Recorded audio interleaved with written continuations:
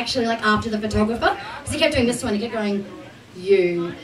And she kept going, yes, more eyebrows, and I felt like I was like the third wheel. Which is why that photo is me in the background going, fuck this shit. I'm not used to being like in the background. Like this bitch is in the background, girl. She's at the front. Anyway, Brad, it's your turn. I'm gonna stop talking. Everyone, Brad, Stott, everybody!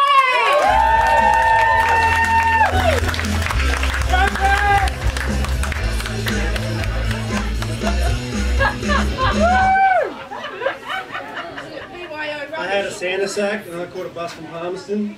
If you see 3 kids with a red sack, fucking call me, alright? I handed up for the NT News. It's not very often I get a lot of attention. Usually it's the wrong kind of attention. But it was fun. But anyway, I had a thought about this Bad Santa thing. And I was trying to relate, you know, you got all bad family stories. And one thing that stuck in my head was A Christmas Carol. It was Santa's coming to town. And it was the lines about how he knows when you are sleeping and he knows when you're awake. He knows if you've been bad or good, so be good for goodness sake. I'm pretty sure an ex-girlfriend put that on one of those stay the fuck away from me things from the courts. But Santa Claus, I believe, is just creepy as fuck and a control measure. You get any kid between now and the 25th of December in a shopping centre going, Mom! It's got buttons and lights and shit and I fucking want it! Your parents guarantee will say, Billy, if you behave yourself, Santa might bring it to you. For the next month, if you are a parent, you can use that one word, Santa. Actually 2 words, Santa might, and you will win any argument. It's better than saying if you behave, you might get some candy on the way out, because the kids will fucking pick you up on that. The best part about Santa might is that if Santa doesn't, it's because Santa thought you were a bad boy. It doesn't come back to the parents at all. But it used to be told to me, oh, Bradley, behave. If you don't behave, Santa's not going to bring you something. Bradley, if you don't take your hand off your sister's head and let her up for air, you're not going to get a fucking present. You know, there's so many fucking things about Christmas giving the shit. Bad fucking relatives. We come to Darwin to escape the cunts. Why the fuck are we going to fly back to South Australia to visit them? You go down there and you've got grandma at this street and you've got fucking grandpa on that street and they both want to see you because you're away all the time. Well, fucking newsflash, planes go in both fucking directions. Right? Cyclone, the reason we have cyclone warnings to go fucking nationals is to scare the cunts away so they don't fucking come in for Christmas. We don't have them when the fucking tourist season's on because we want to come up here and spend all the money in the pubs and the parks and everywhere else and boost the economy. But in the wet season, you know, it's our time to enjoy the pubs and all the air conditioning and make this mysterious place our own and get our nuts out. I did this especially for creepy Uncle Ron in the corner because I figured he's that old, his balls are probably hanging about as low as well. But he's just ducked out. I was playing with him all fucking night. Chase after him. I want for Christmas him to come back so I can heckle him.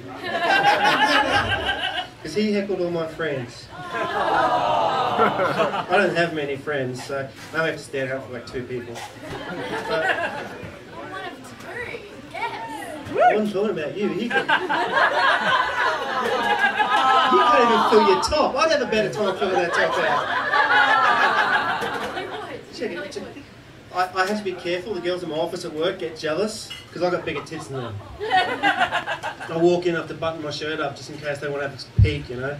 I might shave them one night and go out to town so if I can pick up. I might find a lesbian and surprise the bitch. It'd be like a back alley in Bali where you think you've got this hot chick and all of a sudden she stands up from sucking your dick and she goes, your turn. I did that soak in a little bit. I was going to be quick with that one. I was totally going to talk about Santa tonight and I've just gone off in tangents. Good tangents. I was going to talk about how I thought if Santa Claus was real and he wasn't doing the Santa Claus thing, the whole joy to the world and presents to the little snot-nosed brats, that he could make a fortune with telemarketing or with Google. Because if he knows what everyone wants, You wouldn't need Google, you wouldn't need Siri anymore. You just like grab your phone and go, Santa, Corona. I love you, Santa. It's just, it makes sense. You imagine if he was working for the telemarketers, you're sitting down for dinner and your phone rings. Not many people have actual phones on the wall anymore, but I do because our house is 20 years old. And the only time it rings is when it's grandma or a telemarketer. So you sort of have to hedge your bets, especially this time of year. If it's grandma, you have to answer it because she knows you're alive, she'll send you money. You have to confirm your postal address. Yeah, grandma, I love you too. $50, yes, sweet. That'll buy a carton. Yeah, PO box hasn't changed. Thanks very much. But if you answer it and it's hello, Mr. Stott. Would you like to answer a survey? No, I'm having dinner. Yeah, you make up some excuse so you don't have to talk to them because no one wants to talk to them. I feel sorry for the poor buggers. They must have the highest suicide rate in any career in the world because everyone's just rude to them. But if Santa was working for the telemarketers, he'd be sitting in the background going, naughty. He's not eating dinner. I know. That didn't work. Okay, second one. Santa could be a judge. He could be like a crime fighter, right? Because he's got this magic list that tells him who's naughty, who's nice, and he also knows where everyone lives because everyone puts Christmas lights on their fucking roofs. It'd be like if he was in Arkham City, Gotham City. Arkham's the slime. I've been playing so many video games. If he flies into Gotham City, Joker would have Christmas lights. He'd know the Joker's there. He'd know he's bad, and he'd rock up and just stand there. You've been naughty. And Batman would rock up. And, yeah. I was going to go with Bane. Yes, you've been naughty. Don't say that and look at me. Say it again. My balls are moist.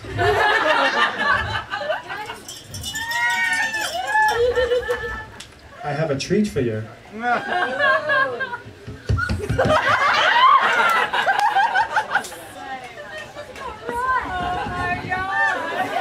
That's really disappointing. I put jingle bells in there especially, just so I could jingle them for you, and they're fucking not jingling. It's the sweat, ladies and gentlemen. I had these in my fucking pants all night. Essence of man, just wring out my fake testicles. Anyway, that bell was for me to get off, or was that just telling me to stop the Bane voice? You could like wrap it up. Right, wrap my testicles up? Well, I mean, like if that's what you need to do in public. I'm Santa, and I come from the North Pole. Stop it. I was born in the darkness.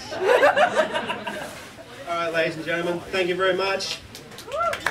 I'd like to take a moment to thank the Chippo and all the people in the Chippo for having us this year, putting up with us, the good and the bad, and all the people who come out and humour us. Hopefully next year's going to be big. Thank you very much.